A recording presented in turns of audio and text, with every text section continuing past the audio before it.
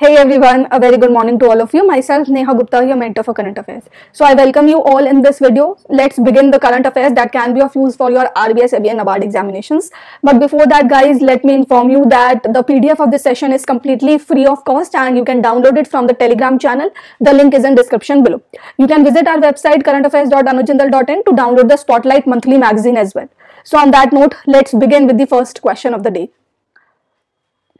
Which two new countries have allowed a visa-free entry to the Indian passport holders as per the Henley Passport Index 2022? So guys, the right answer here is option A, Oman and Armenia. Recently, this Henley Passport Index has been released for the Q1 of this year. I hope that you are aware that this index is released for the 4 quarters of the year, and in each quarter it gives the rankings to the countries on the basis of the visa-free entry that the country is allowed in the number of other countries. Okay, so on the basis of that, it has ranked India at the 83rd position because India or the Indian passport holders are allowed a visa-free entry in 60 countries, and last year this number was 58.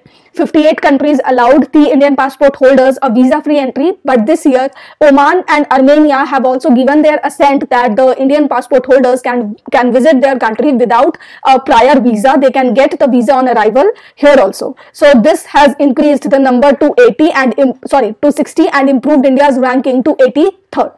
Now where are these countries located? So let me show you the location. So here is Oman, and this is the Gulf of Oman. I hope that you are aware. India is here, and this is Armenia. Okay, so all of these two nations have allowed the entry. Can you guys tell me the capitals of Oman and Armenia in the comment section below? So this is your first question of the day. Now Japan and Singapore have topped this index. They have been ranking at the first position in this index for many quarters now. Okay, so 192 countries allow a visa-free entry or the visa on arrival facility to the Japanese and Singaporean passport holders. Second position is occupied by Germany and South Korea. Finland, Italy, Luxembourg and Spain are at the third position with a score of 189. US and UK are at the sixth position. Now the reason behind mentioning these two countries is that these two countries have improved their position in this index. So right now they are ranked at the sixth position, as you can see. Now let's discuss facts related to India. So 83rd is India's ranking. Last year it was 19th, but due to the Oman and Armenia's stance, it has improved to 83rd. The score of India last year was 58. Now it has improved to 60. Now India is sharing this ranking with Sao Tome and Principe, which is an island country in the Central Africa.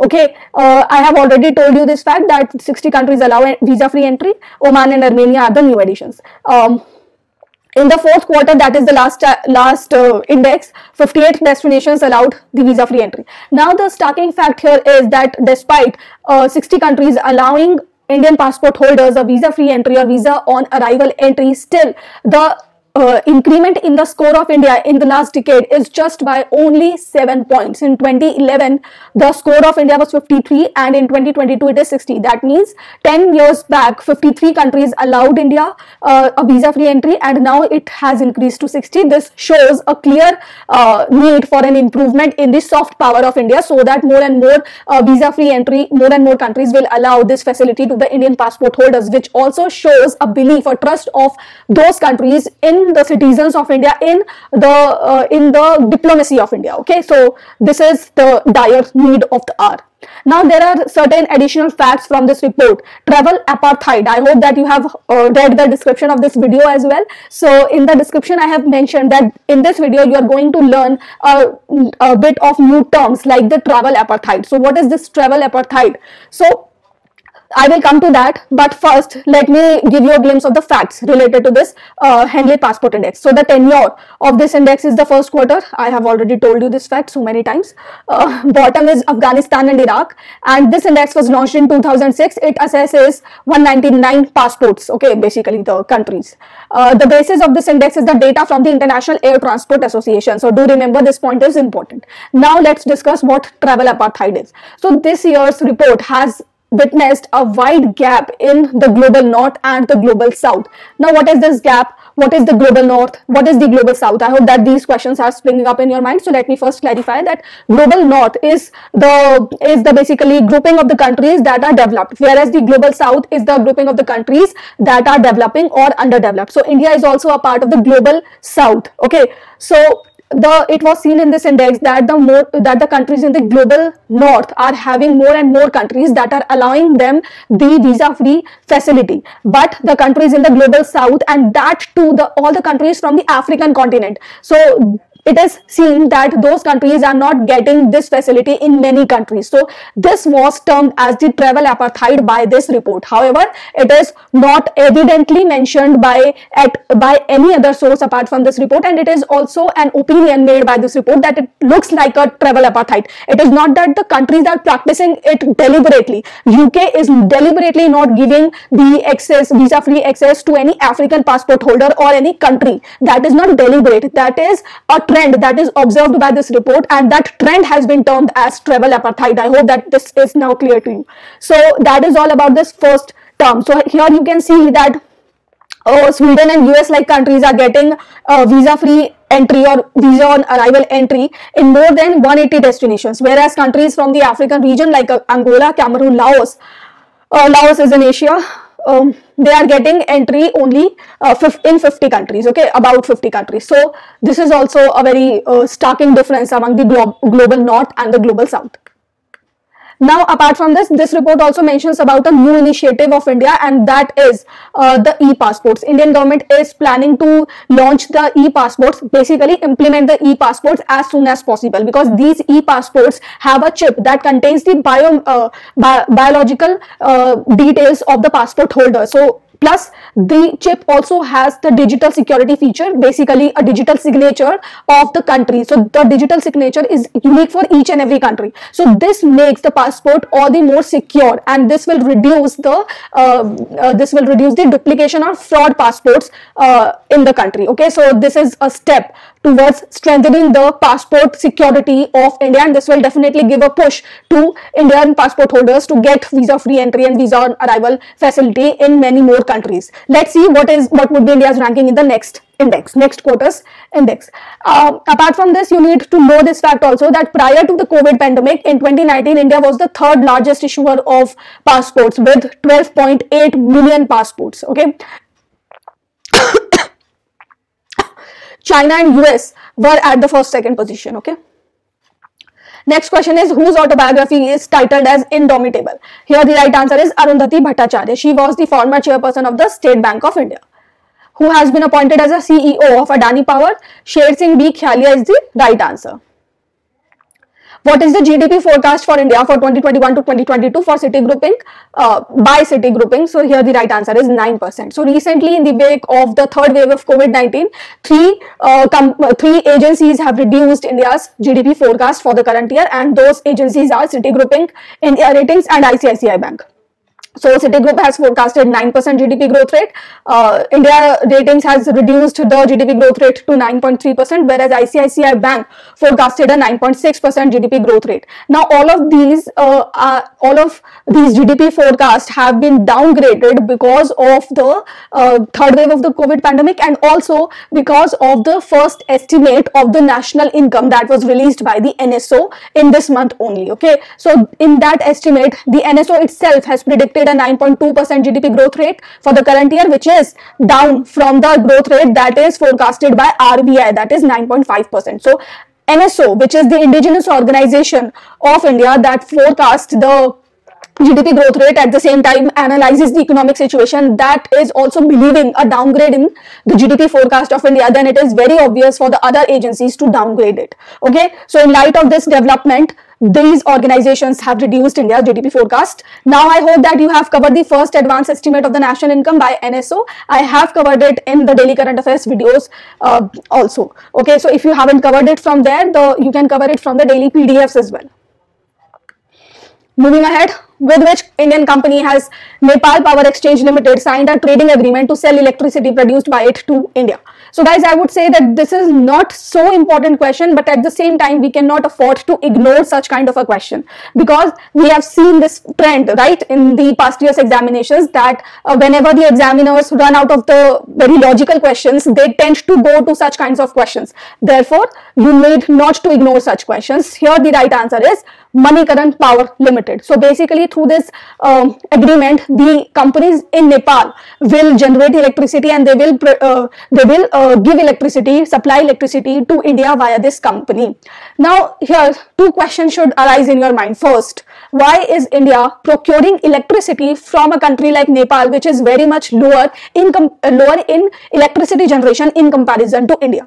Secondly, does India really need electricity that much that it is procuring it from Nepal? So here guys, the answer is, to answer to the both questions, is that it is in favor of Nepal. In order to develop the neighboring countries, the land border sharing countries of India like Nepal, Bhutan, Sri Lanka. Sri Lanka does not share the land border, but the neighboring countries, the sense was the neighboring countries. So India does not only give them grant to develop their infrastructure, but at the same time it also procures products that it does not really need that much, but in order to give a boost to the economy of the other side, India procures such goods like electricity.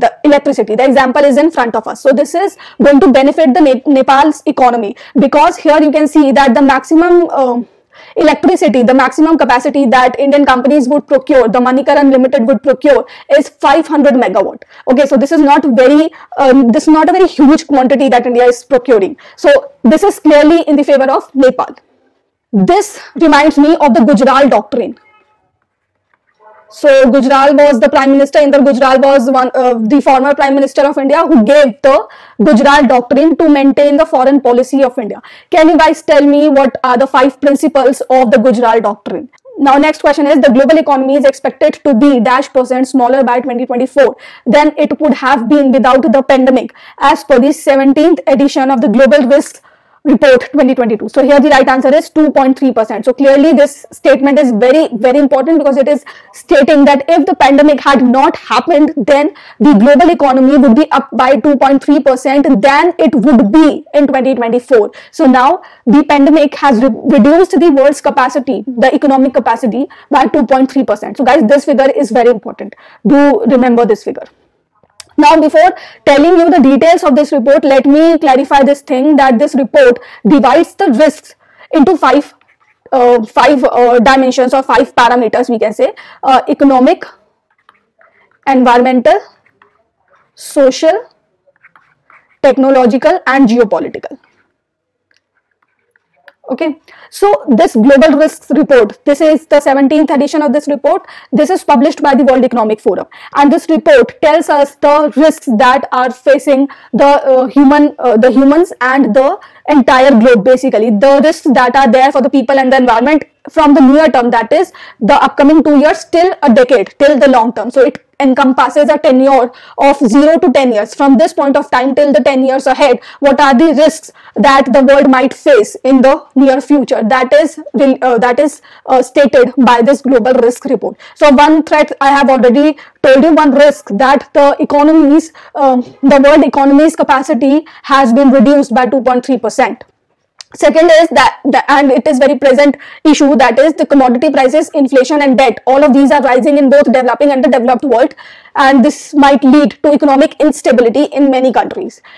By the year 2024, developing countries excluding China will have fallen 5.5% below their pre-pandemic expected GDP growth, while advanced economies will have surpassed it by 0.9%. So here the global economic gap will widen. So on the one hand, we have the developing countries that will face their economic potential downgraded by 5.5%. On the other hand, the developed countries will see a rise in their economic potential by 0.9%, and this will definitely lead to a huge economic instability or inequality, and this economic inequality will definitely give rise to economic to border situations. Like it will also create instability within the borders, at the same time across the borders.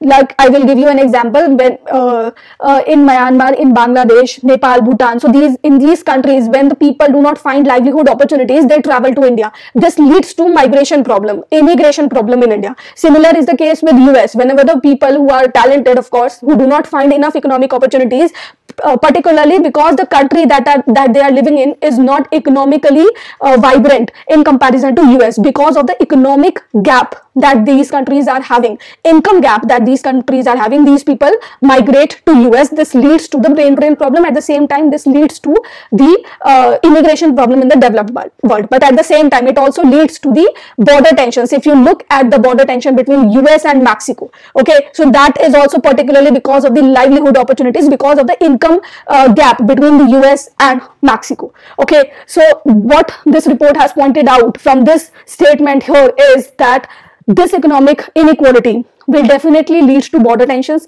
It will prevent the countries from collaborating for wider issues like climate change. If the countries are themselves focused on their own economic inequalities, on their own small scale conflicts, then they will never cohere with each other for larger goals like combating the climate change, combating the cyber risks, combating the terrorism, etc., etc. So all of these points are here highlighted by this single statement. All of these are the implications of the widened global income gap.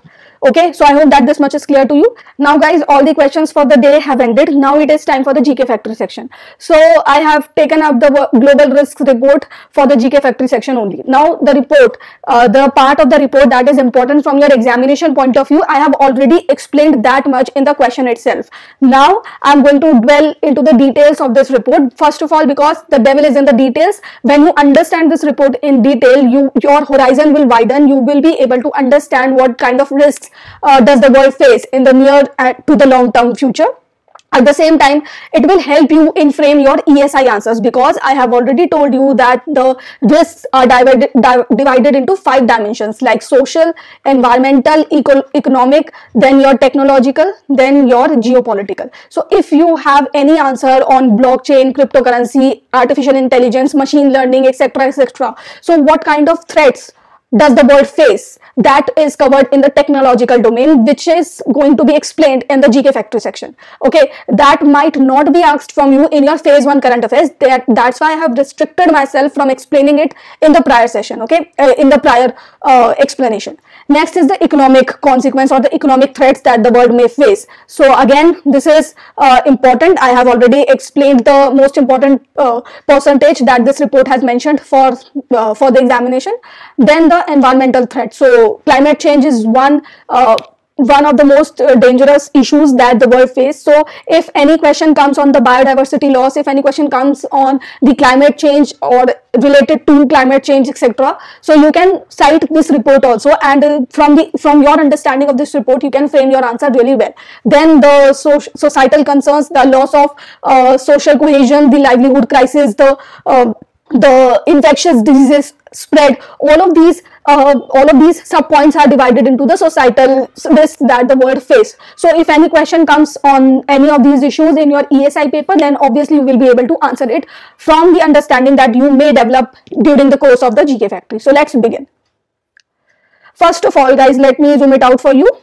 Now I hope that these numbers are visible.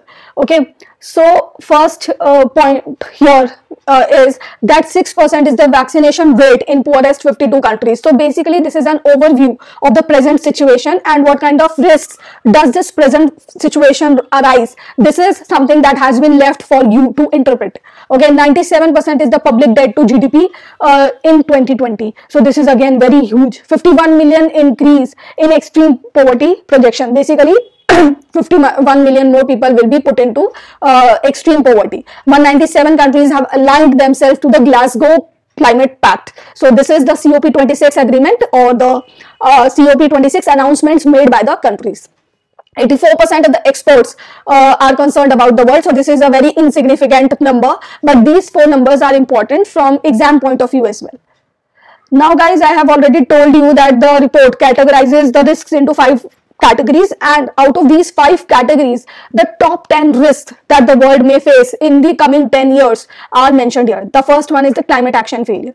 The second one is extreme weather, biodiversity loss. So all of these 3 major concerns that would arise in the next 10 years are related to climate only. Okay, so climate is one major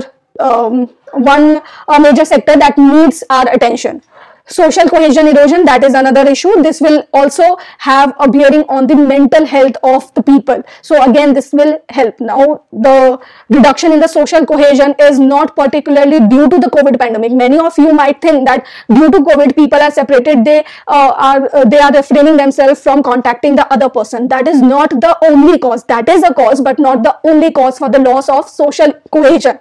Okay. Now take the example of India here. Social cohesion erosion refers to the situation when the people living within a nation deny to cooperate with each other for the common prosperity. Now here we are facing a loss of social cohesion because of the communalism that is arising. Okay, I'm not saying that is happening at a large scale. Okay, right now it might be in very small manifestations, but however small it is happening. Next is livelihood crisis. So Afghanistan is the best example of it. So livelihood crisis not only in one country but in many regions of the world. In the coming next years, livelihood crisis is going to become a pressing issue. Then infectious diseases. So COVID is the prime example of it. Okay, human environment damage, natural resource crisis, debt crisis, geoeconomic confrontations. So these are the other risks that are that are looming over the world. And here these risks are not only relevant for one country, let's say India. No, they are the global risks that are looming over the countries. Okay, so recently I hope that you are aware of the Ukraine-Russia tensions. So that is also an example of geoeconomic geopolitical confrontation, I should say more precisely. Okay, so now this slides divides the risks on the basis of tenure. In the coming 2 years, what are the most critical risks that we can face? In the medium term, from 2 to 5 years, what are the risks that the world may face? And in the long term, that is 5 to 10 years, what are the risks that the world may face? Okay, so I'm going to discuss this one because the other two are very similar to this one. Majority of the risks have been taken from here only. Okay, so the very first risk, the very extreme risk, the very critical threat is the extreme weather. Livelihood crisis is the next. Climate action failure is again social cohesion, infectious diseases spread, mental health deterioration, cyber security failure, debt crisis. Now from the debt crisis, you should be aware of the fact, as I have told you in the very first slide also, that the debt crisis has increased in many countries. It is 97%. The public debt to GDP is 97%, has reached this high level. In India, as of March 2021, the external debt of India stood at over 500 billion. This is over 500 billion, and this is approximately 21.1% of India's GDP, and this is huge, guys. Okay, 21.1% of India's GDP is only for the external debt that India has raised. So in light of this thing, debt crisis is a very pressing issue, particularly for India also. Next is digital inequality. Now this is again very evident in many parts of the world. Okay, now digital inequality, say I'm remembering a report, that is ASER report, Annual Status of Education report released by the Pratham NGO. So this report also mentions that the children who have a better access to the digital sources are performing well in comparison to the children who do not have that access. So this inaccessibility is pushing these children who have a lesser access far behind than the children who have access. So this is a very basic example of the digital inequalities manifestation in pushing the various sectors behind. Okay, apart from this, digital inequality is also hampering the growth in financial inclusion as well. So you need to study how digital inequality is pushing the society from growing, particularly in this era when we are living in the 4th industrial revolution that is completely structured on the digital revolution. Okay, next is the asset bubble burst. So this is something that many financial experts constantly warn the world of. Okay, so if you see the medium term risks, they are primarily taken from the near-term risks like the climate action failure, extreme weather, social cohesion erosion, livelihood crisis, debt crisis. Then we have cybersecurity failure, biodiversity loss, asset bubble burst, human environmental damage, geo-economic confrontation. So in the coming 5 years, these might be the risks that the world may face. And in the long term, in the 5 to 10 years, climate action failure, extreme weather, biodiversity loss, natural resource crisis, human environmental damage. So here you can see clearly the top 5 risks in the long term are completely from the environmental domain. Next is social cohesion erosion, involuntary migration, and you need to know that migration is happening because of 2 reasons. One is the climate change and other one is conflict. Okay, so these 2 reasons are leading to involuntary migration that needs to stop for the countries to grow. Adverse tech advances like the cyber attacks, cyber threats, and geo-economic confrontations, geopolitical resource contestation. And the prime example of this is China, which asserts its right on the South China Sea, particularly of the resources that are there in the South China Sea. Okay. Now guys, this is the list of the 5 domains, the sub threats that are there, subcategories of the threats that are there in the 5 domains. Obviously, you don't have to memorize those categories which are mentioned here. It is just for your information purpose that the debt crisis or the asset bubble burst comprise of the economic domain, then the biodiversity loss, climate action failure, extreme weather is a part of environmental domain, then the collapse of multilateral institution, fracture of interstate relations, geo-economic confrontations, geopolitical contestations, all of these are part of geopolitical domain, and the infectious diseases, erosion of social cohesion that we have just read are part of the societal concerns, and digital inequality, digital power concentration are part of the technological domain, apart from the other subdomains that are mentioned here. So you can just go through them on your own when you will get the PDF. Okay, so now that was the very prima facie explanation of this report, okay, the overview of this report. Now you need to understand the major pressing issues that this report has highlighted. Basically, this report is divided into these 6 chapters. Okay, now the entire report is divided into 6 chapters, and these 6 chapters are themselves important. Like climate change is there, another one is cyber attack, then the third one is migration, space, and COVID-19. So I'm quickly going through all of these in a very crisp manner so that you can understand what kind of risk or what is the intensity of the risk. Okay, so let's discuss the climate change first. So this report, the Global Risk Report 2022, points out that in the best optimistic scenario, the maximum temperature by 2100 would be 1.8 degrees Celsius. Okay, the target is 2 degrees Celsius under the Paris Agreement, and the efforts should be to contain it to 1.5 degrees Celsius. But if all the commitments are fulfilled by the countries, all the NDCs are fulfilled, then in the best possible scenario, this would be the case. Okay, 1.8 degrees Celsius would be the global temperature, which we all know that it is very a utopian scenario. Okay, it is next to impossible because we know that majority of the countries are not going to fulfill their obligations. However, we do not know what is there in the womb of the time, what will happen, we do not know. Maybe the countries will oblige by their commitments, and India also has made a commitment of becoming a net zero country by 2070, obtaining 50% of the energy from the renewable resources. So let's see what is going to happen in the future. But as far as the report is concerned in the present time, so it is 1.8 degrees Celsius. 30 trillion US dollar is the committed private capital for the carbon neutrality. So guys, this is again an important statement, or the figure is important. 40 million jobs created through reskilling in renewable sector by 2050. So again, this is important. Top 5 environmental risks lead the way in the long-term concerns according to the GRPS, the Global Risk Perception Surveys respondents. So this is a very unimportant statement. You can completely ignore it. Now guys, this is important. The key pledges made at the COP26 of UNFCCC that happened in Glasgow, Scotland last year. So India pledged to become net zero by 2070 and obtain 50% of the electricity from the renewable resources by 2030. 46 countries pledged to transition from coal to clean power by 2040. Again, this is a very important number. All the 4 points here are very, very important. If you memorize these points, this will definitely help you in framing your answers really well. At the same time, these can become the direct objective questions in your phase 1 also. So 104 countries pledged to a 30% cut in methane emissions by 2030. Methane accounts for 30% of the historical global warming. Okay. So this is important. Global methane pledge. I hope that you all are aware of the pledge that aims to reduce the methane. Can you guys tell me the countries that initiated the global methane pledge in the comment section below? Next point here is 141 countries that account for 91% of the world's forest pledged to end deforestation by 2030. Again important.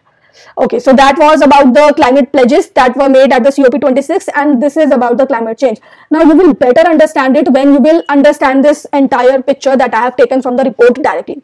Okay, so we are here at 1.2 degrees Celsius in 2021. Okay, so it was the 5th hottest year on record, 2021. Now guys, this is the target. This is the situation if these conditions are fulfilled.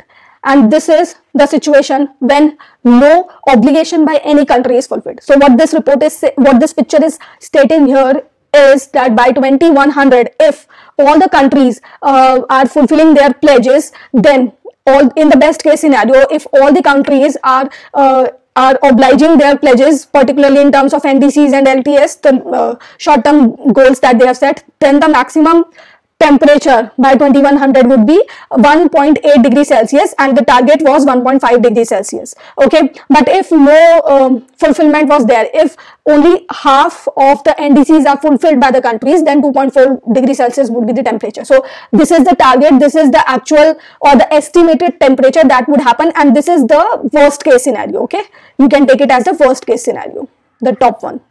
Now, if the countries are going as per their current policies, then by the 2100 years, the temperature would be 2.7 degrees Celsius, which will really melt the poles. Then 2030 targets, if the 2030 targets are implemented, then the temperature would reach 2.4 degrees Celsius. However, the target is 1.9 degrees Celsius, but in the worst case scenario, it may reach 3.0 degrees Celsius. Okay, in the best case scenario, it will reach 1.9 degrees Celsius, in the worst case 3 degrees Celsius, and if the pledges are fulfilled, the milestones of the 2030 are achieved, then 2.4 degrees Celsius would be the temperature. Long-term pledges and 2030 targets are fulfilled, then the worst case scenario, in the worst case scenario, the temperature would be 2.6 degrees Celsius. In the best scenario, it would be 1.7 degrees Celsius. However, the estimated temperature is 2.1 degrees Celsius. And in the optimistic scenario, okay, best case scenario, when full implementation of all announced net zero targets are achieved, then in the best case scenario, the temperature would be 1.5 degrees Celsius. In the worst case scenario, the temperature would rise to 2.4 degrees Celsius. However, the estimate is 1.8 degrees Celsius. Okay, so we can clearly assume that which one would be the reality of India, which one of these 4 blocks would become the reality of India at present. However, future is unknown. So at this point of time, we can only predict that it may happen that we will either be at this scenario or at this scenario. Okay, however, this report states, and we do not know what will happen. So if all the countries fulfill their net zero obligations, then it may happen that by 2100 the temperature is 1.8 degrees Celsius. So let's hope for the best.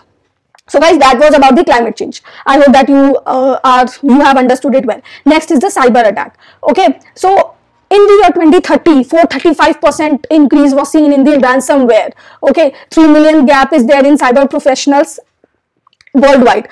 So the e-commerce industry by the year 2024 is expected to increase to $800 billion, and 95% cybersecurity issues are related to human error. Cybersecurity issues traced to the human error. So here, what are these statements that are important from your exam point of view? The need of the cybersecurity personnel. Okay, the professionals that are needed in the cyber sphere. Next is the e-commerce segment. It is expected to increase by $800 billion by 2024 only.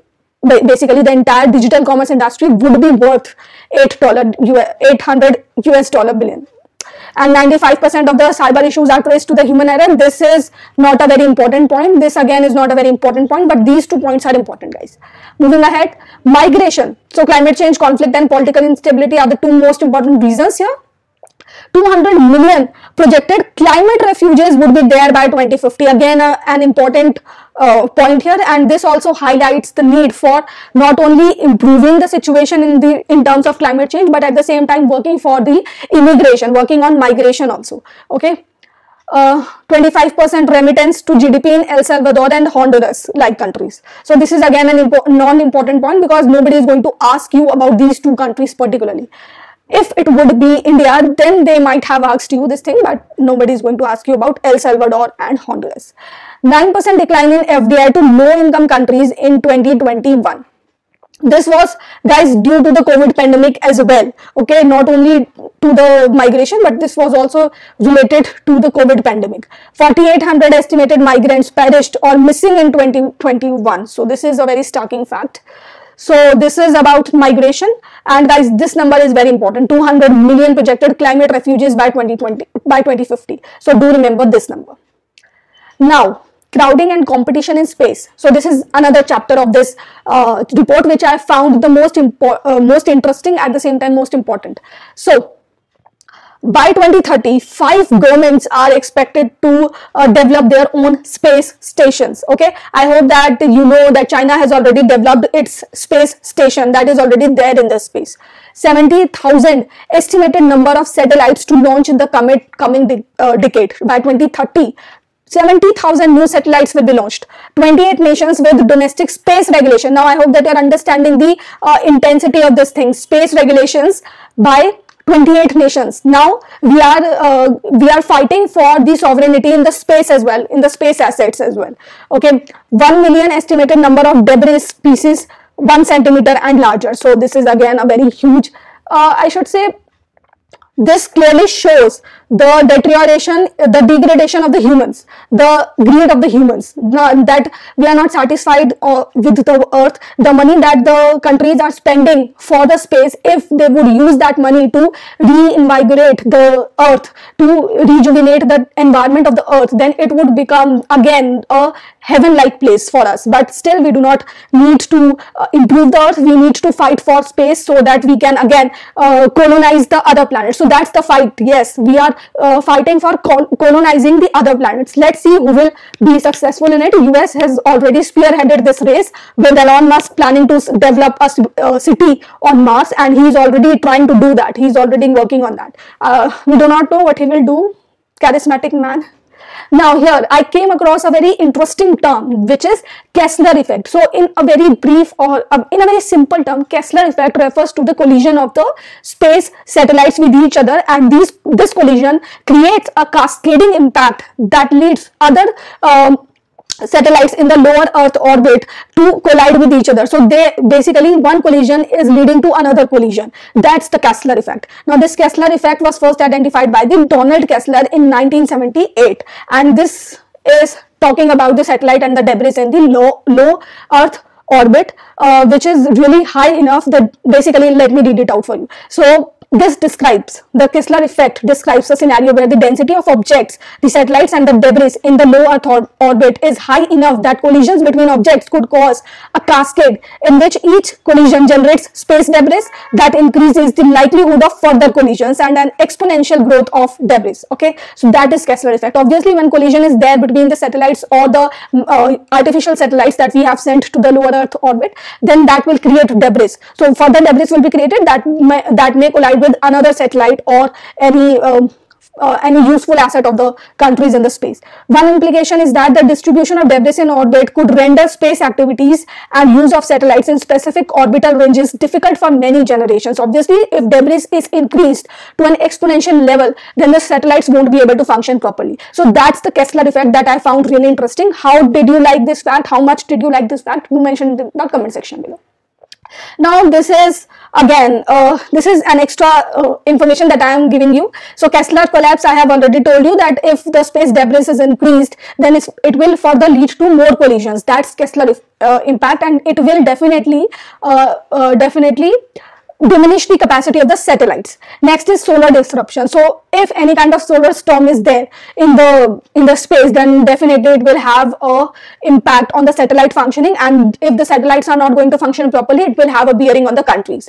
Next is property in space. So this is the race that I was talking about for obtaining the space assets, for for colonizing the space assets. So it's the rush again. What would be the consequence of this? This is something to be seen. So this is an additional information, guys. You need not to memorize any of these facts. But this is important. The top 5 risks that India face: fracture of the interstate relations. Okay, that is the geopolitical relations may get hampered. Debt crisis in large economies, then widespread youth disillusionment, failure of technology governance, digital inequality. So these are the top 5 risks for India. Do remember these risks that India face. Now here I would like to end this session for today. I hope that you have enjoyed the session, and if you have, then do not forget to subscribe the channel, hit the bell notification. Thank you so much guys for watching the video.